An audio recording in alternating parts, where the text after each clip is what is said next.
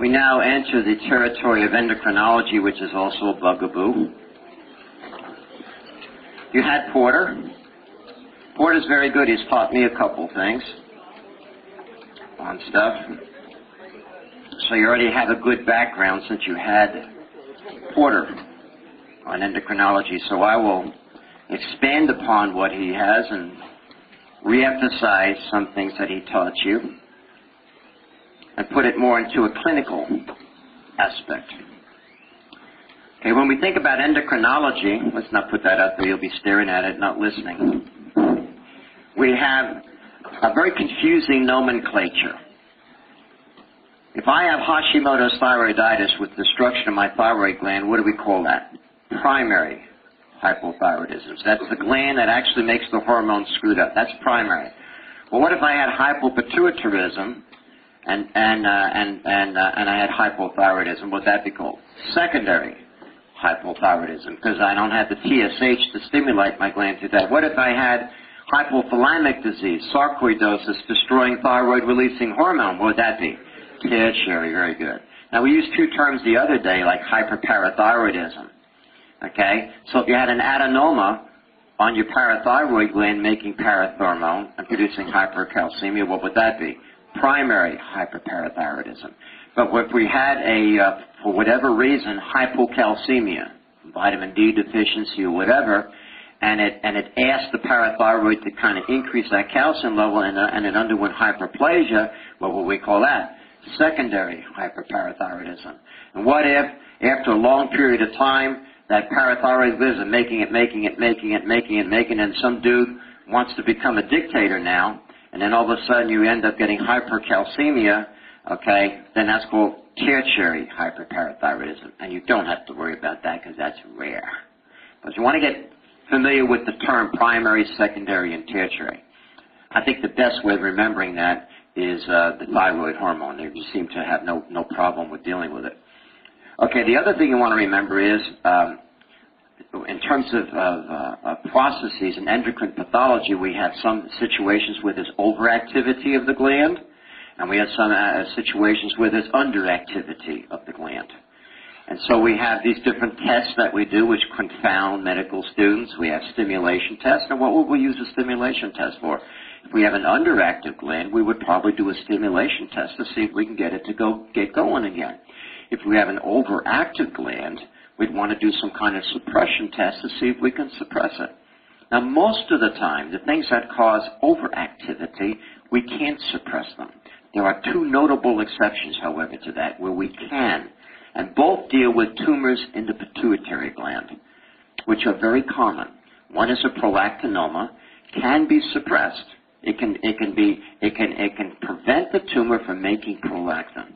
And of course, you already know what it is that suppresses it because it's the treatment for a prolactinoma, and that's bromocriptine.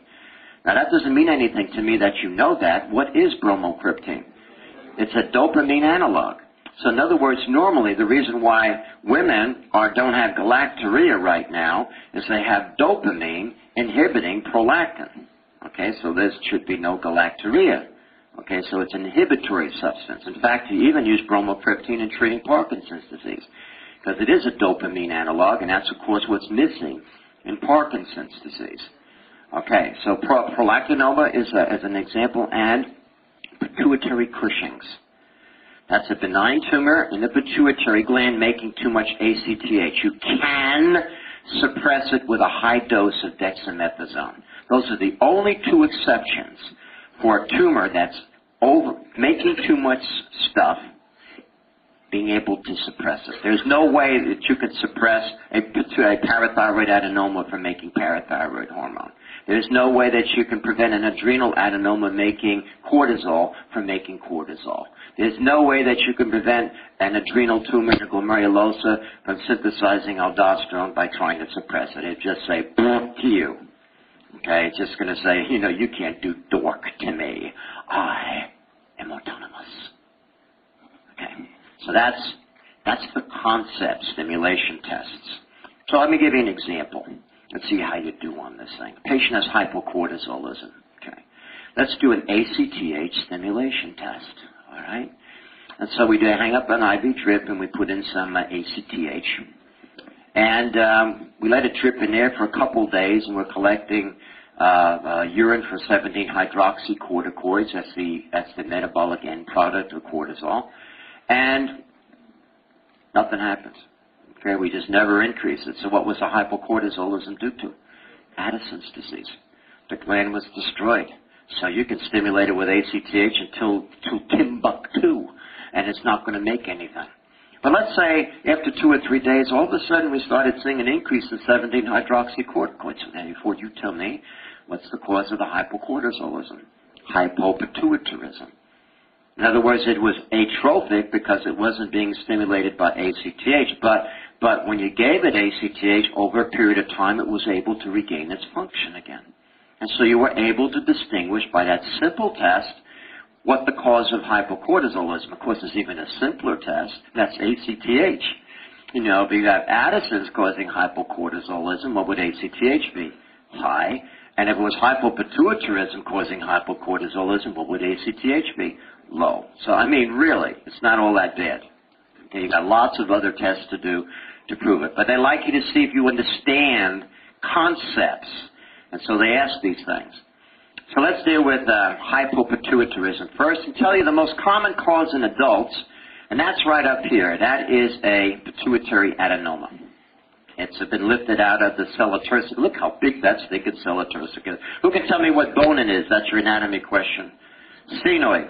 Just remember the surgery. Transsphenoidal surgery. That must mean that that's where the cellulosic is.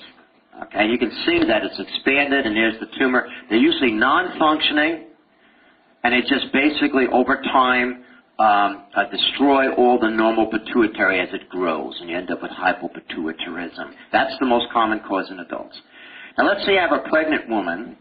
She has a abruptial placenta, goes in a hypovolemic shock, but you get her out of it.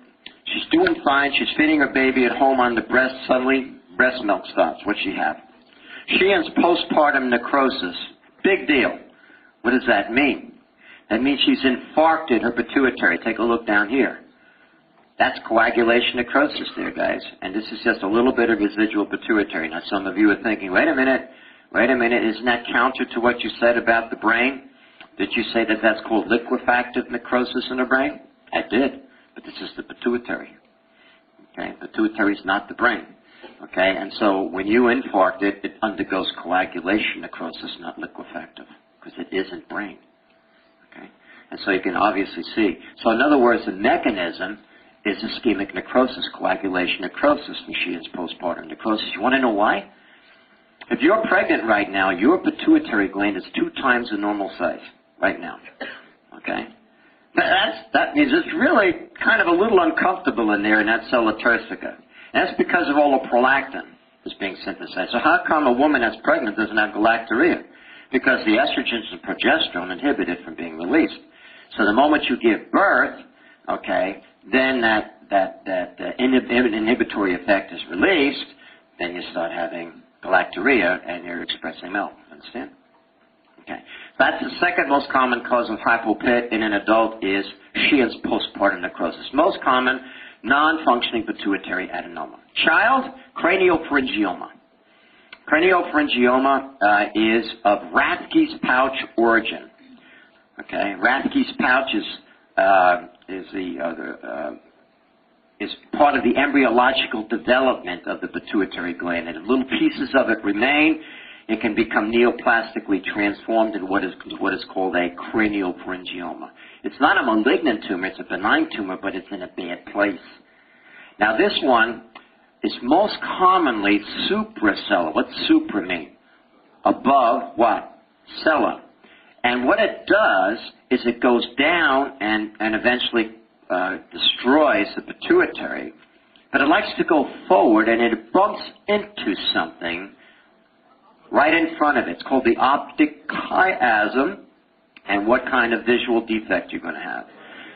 Bitemporal hemianopsia. In fact, they almost all had visual field defects with a craniopharyngioma. So if they talk about a kid who has headaches and has a visual field defect, or they actually do a schematic that shows the visual field defect, and they ask you what's causing this, then the answer is craniopharyngioma, tumor of Rathke's pouch origin. Okay? Now, when you have a tumor that's expanding in the cella turcica, the different releasing factors or hormones decrease in a certain succession. The very first thing that usually gets destroyed are the gonadotropins. That's FSH and LH. So if I was a woman, what would happen to me? I'd have amenorrhea, and of course it'd be secondary amenorrhea.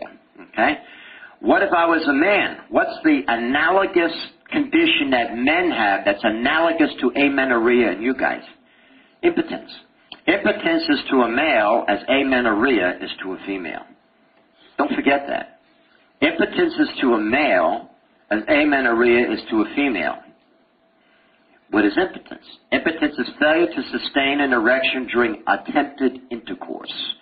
That's the definition of impotence. So a male will become impotent. The next thing that goes is growth hormone. Now we know that growth hormone really only has two functions. We know it increases amino acid uptake and it's involved in gluconeogenesis. So who's the one that produces the bone growth and the soft tissue growth? Well, that's insulin-like growth factor 1, okay, which is present in the liver. IGF-1, which Porter taught you. Another name for that, somatomedins, same thing, okay? So in other words, growth hormone, when it's released, has to stimulate the liver to release insulin-like growth factor 1 to cause the growth of bones, linear in this way, and soft tissue. So that's job, okay?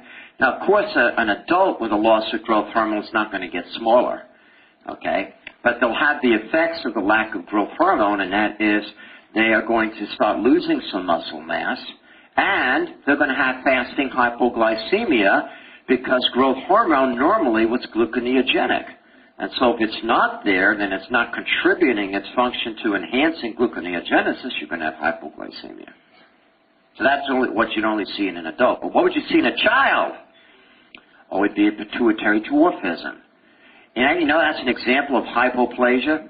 Hypoplasia is an incomplete development of something.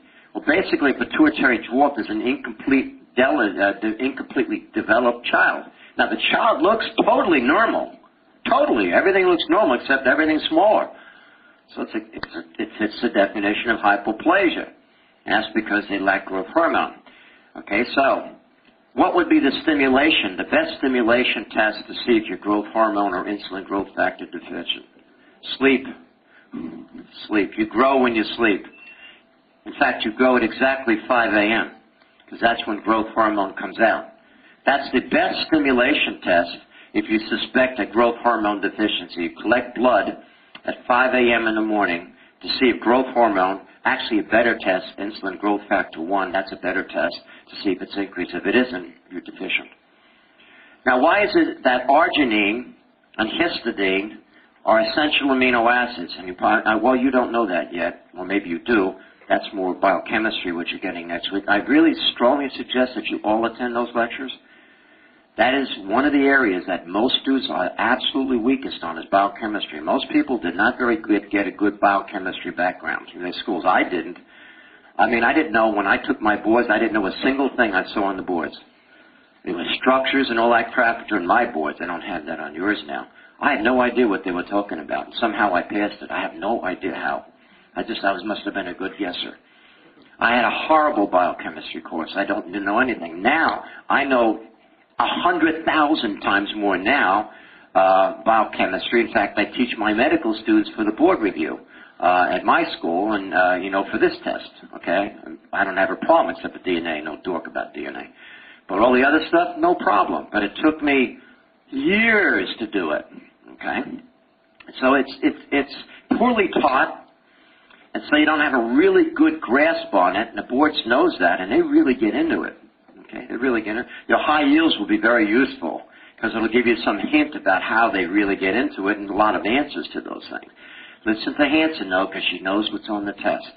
And she's an excellent teacher, better than anyone I've ever heard. And I've heard them all, Harvey, Champ, you name them. I've heard them all. She's better than all of them.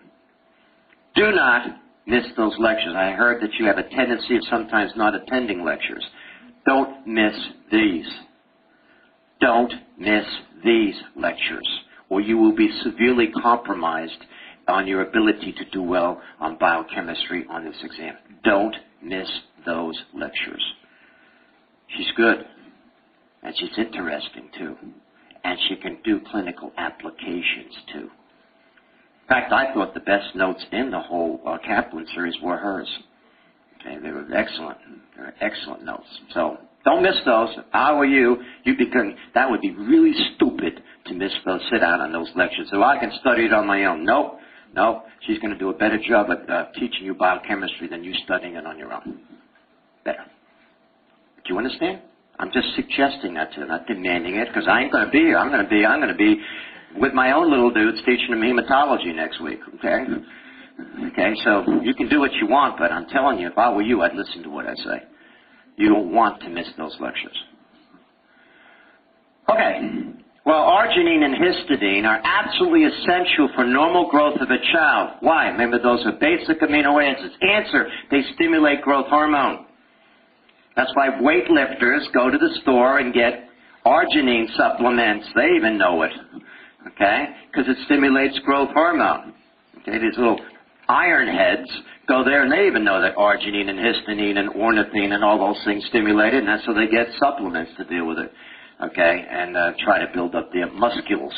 Okay? So sleep is the best, and an arginine stimulation test is the second best. All right. The third thing that goes is TSH, so that's an obvious one. They're going to have hypothyroidism. Okay, so that low TSH, low T4, no problem on that. You all know the signs and symptoms, cold intolerance, delayed reflexes, fatigue, brittle hair, the whole bulldickies.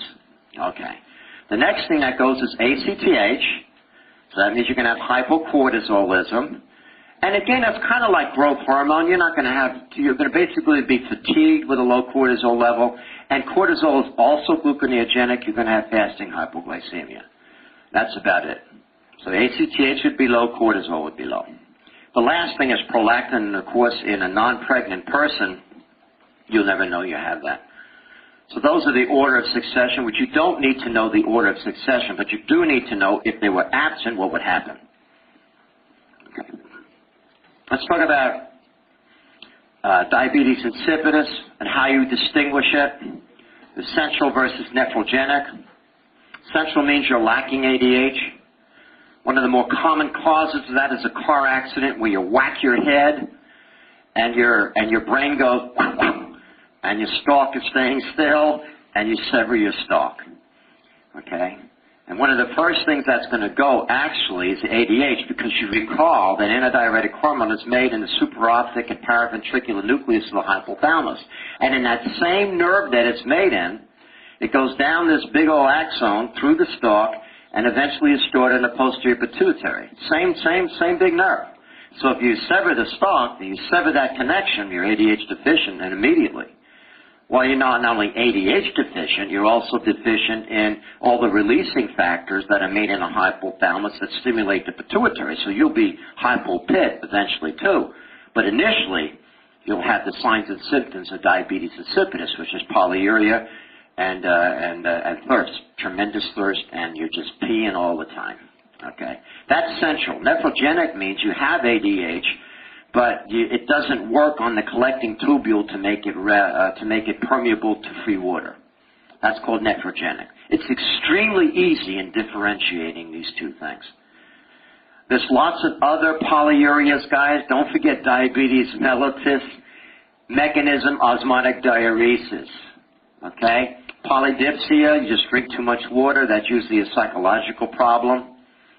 Hypercalcemia produces polyuria. Okay, so don't forget that there's other things in the differential. But for part one, they think that any second-year medical student should know how to differentiate central from nephrogenic. So let's do it. It's very simple. Remember, if using our little formula we taught you, serum sodium equals TB over TB water, if you're missing ADH or it doesn't work, you're losing water. Not salt, pure water. Okay? That means what you're doing is you're constantly diluting, and you're never going to be able to concentrate urine. The exact opposite of inappropriate ADH, where ADH is always there, and you're constantly concentrating, and you're never going to dilute. In diabetes insipidus, you're constantly diluting your urine, losing free water, okay, and you're never going to be able to concentrate your urine. Just the opposite. So you're losing all this water. Of course, serum sodium is going to go up, and that equates with an increase in plasma osmolality, because recall, most of the plasma osmolality is sodium. Okay. The way you do this test, guys, is you restrict water. Okay, so let's do that. Here's a normal person that you restrict water on, and what you're seeing is the plasma osmolality goes up to 292. That's right at the upper limit of normal for the osmolality. And look at this, a 750 urine osmolality. Now, what does that mean? They're concentrating. You deprive them of water, and so if that's true, then you should be concentrating in urine. In other words, getting water out of it to add back to your ECF and bring that serum sodium into the normal range. Huh? And this dude did it, okay? All right. Now let's look at this patient over here, these two patients. When you restricted water on them, they had a 319 and a 312 osmolality of plasma. That's elevated. So in other words, they have hypernatremia. When you restricted, well, let's look at their urine osmolality. Look at that, 110 and 98. Wow. First is the normal. So you know they both have diabetes insipidus. It can't be anything else. Okay, you know that. So how are you going to know which one's which? You give them ADH, another name for its vasopressin. So you give it to them and see what happens to the urine osmolality. If it increases greater than 50% from the baseline, then it's central. If it's less than 50%, then it's nephrogenic. So here we go. We look at this dude. Okay, you give him ADH, he went to 550. Is that greater than 50%?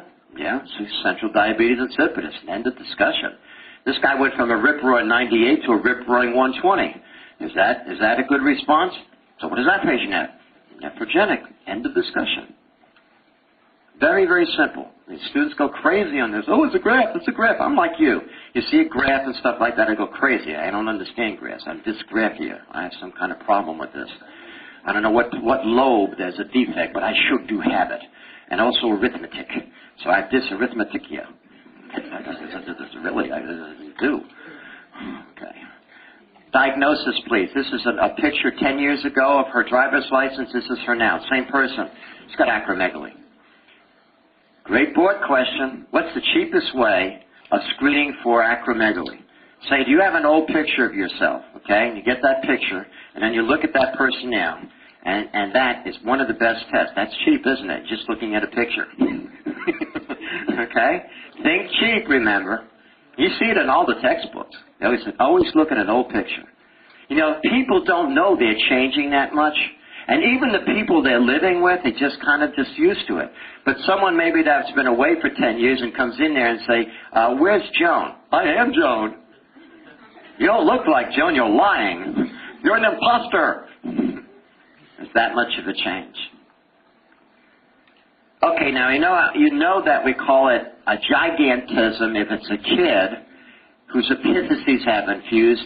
And so when you get an excess of growth hormone and insulin growth factor, you're going to have an increase in linear growth. So they get to be giants. Many basketball players are classic acromegaly. There's a guy from Croatia right now. What is he, 7'6"? Something like that. He was in a movie with Billy Crystal. If you look at his face, he has clear-cut acromegalic features, and he's 7'6". I forget the guy's name, but he's got acromegaly. There's no doubt about it. Jaws and James Bond. He's dead. He's dead. He's since died. He had acromegaly. He's dead now. Andre the Giant, the big wrestler, he's dead. So in other words, it's a bad disease. Very bad disease. They died cardiomyopathy. So they have excess growth hormone and they have excess insulin-like growth factor. So what about if you're an adult and you get an excess of this? Then you get acromegaly. You're not going to get taller because your epiphyses are fused, but the bones can go wider. And one of the bones in your head that does that is the frontal bones. And so they stick out. So you get this kind of almost gorilla-like increase in the frontal lobes, and so your hat size increases because they increase in the frontal sinuses. Your hands get bigger. This is a normal hand here. This is a person with acromegaly. Your feet get bigger. Every organ in your body is bigger than it should be, including your heart. And that produces a cardiomyopathy, and that's how you die. That's how you die. Okay? That's all I have to really say about that. Most of you would know how to recognize this. And I have another picture to show you when we're done, when we go through the slides pictures.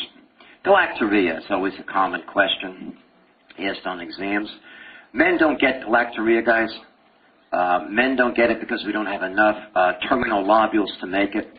So don't expect if a man had a prolactinoma that he's going to have galactorrhea. So I just want to tell you that right now. Galactorrhea is a very interesting problem in women, and there's many, many causes, guys, and you better make sure that you get every drug that they're on over the counter, under the counter, obliquely to the counter, and whatever to the counter, what angle to the counter, on the floor, whatever. All of them, because there are many, many drugs that can stimulate prolactin synthesis and release. Try birth control pills, they can do it. Okay?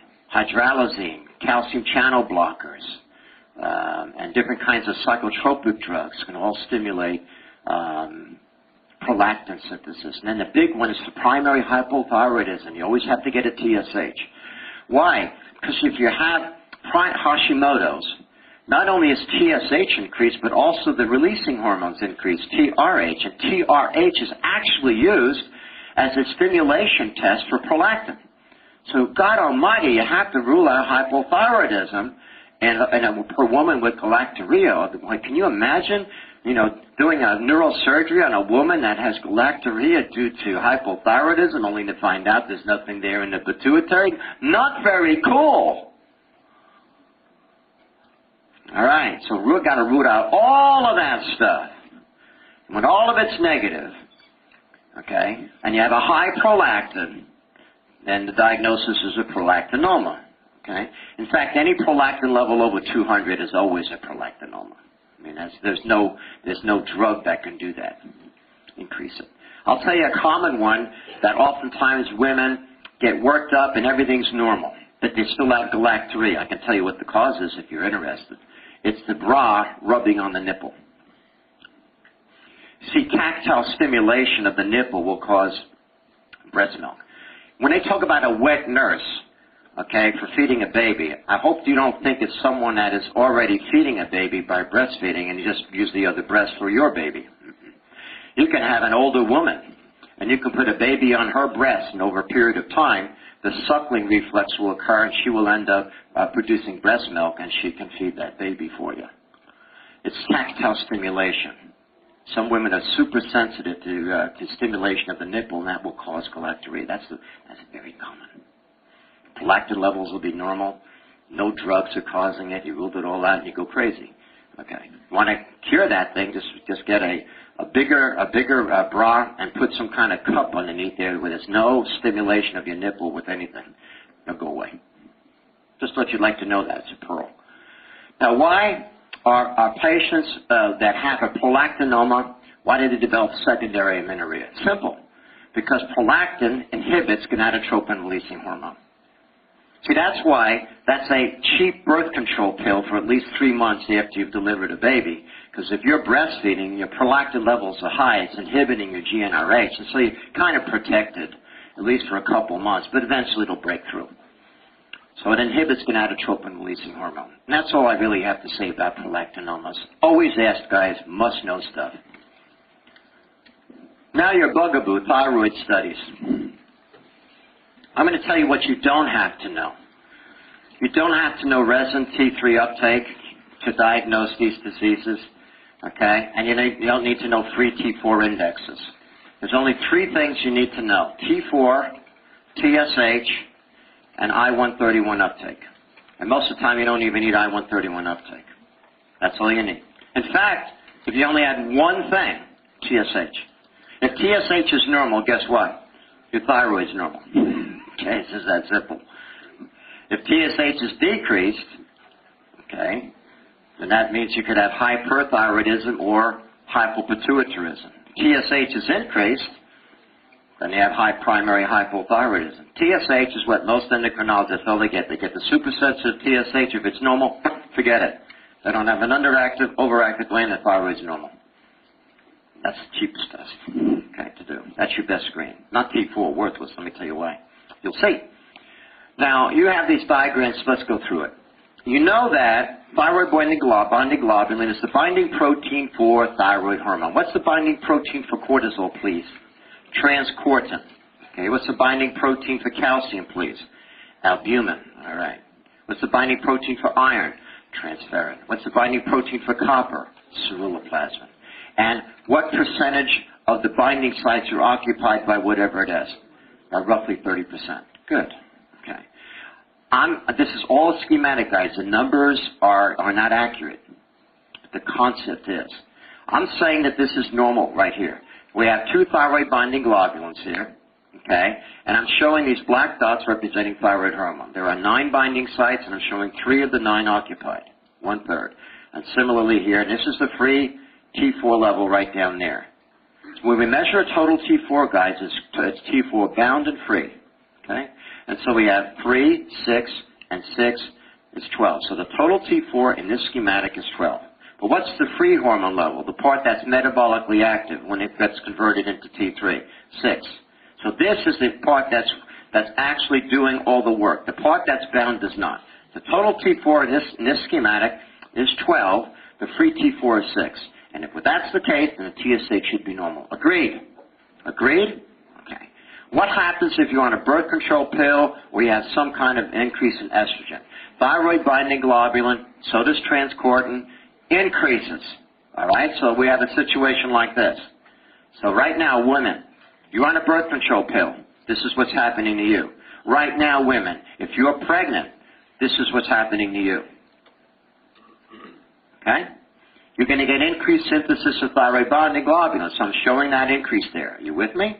Well, immediately, there's going to be 1/3 occupied. Now, where does that come from initially? It's going to come from your free hormone loss. So I'm showing these 3 going over there. But because everything's in equilibrium, in a millisecond, the thyroid gland senses that it's gone down a little bit, and it replaces those 3 immediately.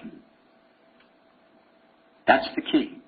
So has the free T4 level altered at all? No, it's still normal. So what should the TSH be? Totally normal. But what's the T4 going to be? Let's count. 3, 6, 9, plus 6 is 15. You have an increase in T4. But has the free hormone level altered? No. Has the TSH been altered? No. So what does an increase in T4 with a normal TSH mean, please? You're on estrogen. It's just that simple.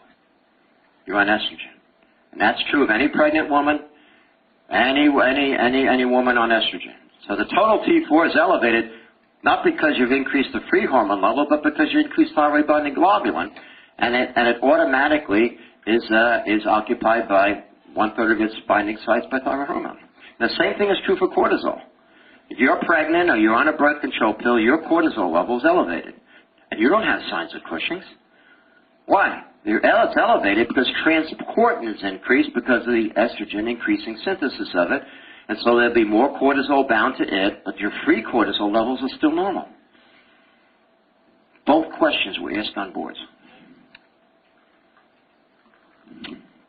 Now, remember what I said, if you're a weightlifter or a professional football player, what are you on? Anabolics.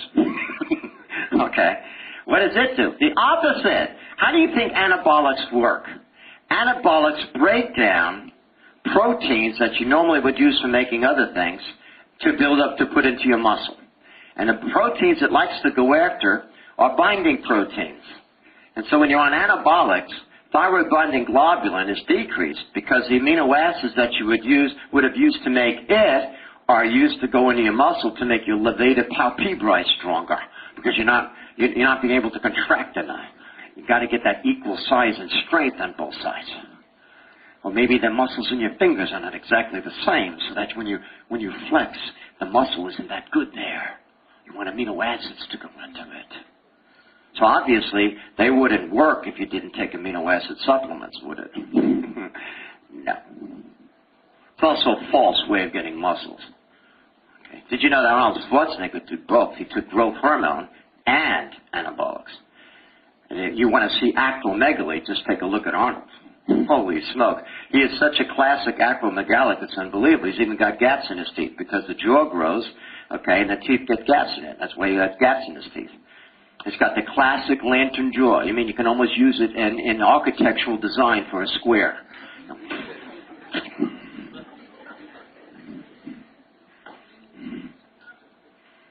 And he admitted to it. You know, he admitted to being on growth hormone extracts and also anabolics. Stupid. Stupid. So, we're showing here a person that's on anabolics. And we're showing one less thyroid-binding globulin because it isn't being synthesized because the amino acids were used for something else. Comprende? The same number of sites are occupied, the same number, the free T4 is still the same, it's just that you're missing thyroid-binding globulin. So let's count. 3 plus 6 is 9. The total's decreased. But is the free hormone level normal? Yes? So what's the TSH? Normal.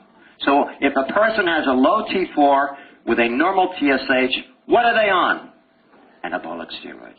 If a woman has a high T4 and a normal TSH, what is she on? Estrogen. If a person has a high T4 and a low TSH, what do they have? Hyperthyroidism.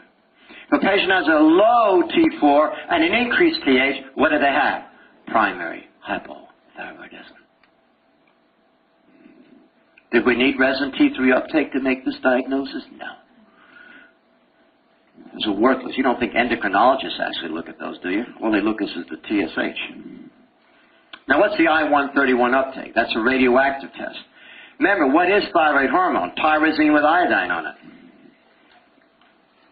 That's a board question, by the way. All the different things that you can do with tyrosine. Melanin. Tyrosine, tyrosinase, dopamine, goes into the Golgi apparatus, becomes melanin. Keep on going with tyrosine, phenylalanine, tyrosine, dopamine, dopa, norepinephrine, epinephrine. Catecholamines eventually come from it. Put some iodines in tyrosine, thyroid hormone. Pretty important amino acid. Okay. Now, what was I going to with this? Oh, the I-131 uptake. So does it make sense then that if we had hyperthyroidism because our gland was overactive, Graves' disease, that we'd be making more thyroid hormone? Agreed? Will we need more iodide to do that? Of course. So if I gave a person radioactive iodine, would there be an increased uptake of that radioactive iodine in that overactive gland? Yes or no? So I'll have, what would I have? Increased I-131 uptake. Agreed? But what if I was taking excess thyroid hormone to lose weight? What would I do to my TSH level? Suppress it. And if I gave that person, I could actually have signs of hyperthyroidism, but now it's because they're taking too much hormone. What do you think their gland's doing when they're taking that excess hormone? It's atrophied. So if you gave an I-131, radioactive I-131, would there be an increased uptake in their thyroid gland? No, it's atrophied. So is that the main way that you can distinguish if a person has true evidence of hyperthyroidism on whether it's because their gland is making too much hormone, Graves' disease, versus someone that is surreptitiously, purposely, or does it unknowingly, taking too much thyroid hormone and producing hyperthyroidism? What would be the best test of distinguishing? I-131 uptake. If there's an increase, your gland's making it. You've got Graves. If it's decreased, you're taking it. You just confront them. So you're taking thyroid hormone. No, I went to this weight loss clinic, and I promise you, I'm not taking it. The weight loss clinic. Anytime you see in a weight loss clinic, guaranteed 30 pounds, 30 days, your money back. Well, I can tell you right now, there's going to be a pile of pills given to them, and a lot of them are going to be cow thyroid gland, which is going to purposely make them hyperthyroid, and then they're going to keep their promise. You're going to lose weight, okay, but at what expense? Hyperthyroidism.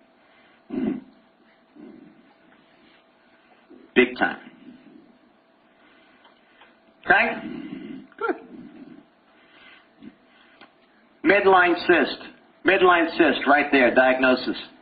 Thyroglossal cyst. Okay, remember, the thyroid gland originally was at the base of your tongue and then migrated down the midline to its current location. Cyst in the anterolateral portion of your neck. Diagnosis, branchial cleft cyst. So midline, thyroglossal, anterolateral neck, branchial cleft. Better know all the branchial cleft derivatives. Every one of them. It's like the ones around and up in the head area, especially. Okay, thyroiditis. That's inflammation of the thyroid. Really, the only important one, very honestly, is Hashimoto's. I don't think I've ever heard them ask a question about the subacute, in other words, decor veins. I've never heard them ask that. So the only thyroiditis I would know is Hashimoto's thyroiditis. Okay? Diagnosis. Just scan it around. What has she got? You said Graves'. How do you know it isn't, she's taking too much thyroid hormone? Ah, she's got exophthalmos. In other words, you're telling me that's unique to Graves' disease. That's correct. The reason for that is the excess glycosaminoglycans being deposited in the orbital fat. And it's pushing her eye out. That's absolutely pathognomonic of Graves' disease. Now this poor sucker over here has got malignant exophthalmos and he's going to lose both eyes. Okay. All right. Now you don't believe that person has Graves' disease, do you? Yeah. Old people, when they get Graves', have what is called apathetic Graves'. Classic example is George Bush Sr. His wife, any idiot knows that she has Graves'. Her eyes have popped out of her head. Even the dog had Graves' disease. But George Sr. had Graves' disease. I thought he was a cretin initially in his arguments, when he was trying to get this reelected. I said, come on, get with it, George. Get with it. What's the matter with you? He was apathetic because he had Graves' disease. Here's a fact you want to remember always. All people with Graves' disease have heart problems with atrial fibrillation. That's what you want to remember. They get heart manifestations more than anything else. In fact, is a pearl. Any patient with atrial fibrillation, you absolutely must get a TSH to rule out Graves' disease, whether they look like they have it or not, and then you're going to diagnose lots of Graves'. If you're just thinking that, oh, I can tell they look jittery and all that, then you're going to miss 8 million cases of Graves'. Any patient with atrial fib, you've got to get a TSH. And that's what they did. He had problems with atrial fibrillation. I remember they said he has an arrhythmia they were talking about. And finally somebody there figured out, maybe we want to get a TSH on George. And they did, and it was suppressed. There's no way. You look at that woman and say, she's hypothyroid. But she had atrial arrhythmias and heart problems. She has Graves'. Her TSH was totally suppressed. T4 up. Okay, now you all know the signs and symptoms of hyperthyroidism, right? They have heat intolerance, they have sinus tachycardia, sometimes atrial fib, they have brisk reflexes, they have diarrhea, they have systolic hypertension, right? They potentially could have hypercalcemia. That was asked on boards. They wanted to know the mechanism, increased bone turnover. Basically what it is, guys, it's adrenergic. All the symptoms of hyperthyroidism are catecholamine things. Do you know why? Do you know why? I already told you why. I went from phenylalanine to tyrosine to dopamine to dopa to norepinephrine and epinephrine. T4 increases the synthesis of beta receptors. Guys, catecholamines are the cousin of thyroid hormone. They work together. Okay? All of them are. All of the symptoms are adrenergic. I'll rest my case with this. What's the treatment, the initial treatment of Graves' disease? Beta blocker. Why do they think they're doing that? They're blocking the adrenergic response, and it goes away totally. Then what you do is you give them propylthiouracil to stop big gland from making it. But you can stop all the symptoms except one, sweating, with, that's a board question, a beta blocker. I'll rest my case. Okay, that's that. So what's the thyroid studies on this patient? What's the T4? High. TSH? Low. I-131 uptake? High. Okay, good. These patients have hypothyroidism. This one a little bit more advanced than this one. One of the key areas you want to look on the face in hypothyroidism is the periorbital area. There's always puffiness there. Little puffiness. You can see it over here. Now that's admittedly a very, very, lots of people look puffy. Why is it puffy? Glycosaminoglycans. Glycosaminoglycans. I was having such fun I could hardly hear this thing. Okay, so we'll break, and we'll come back to this.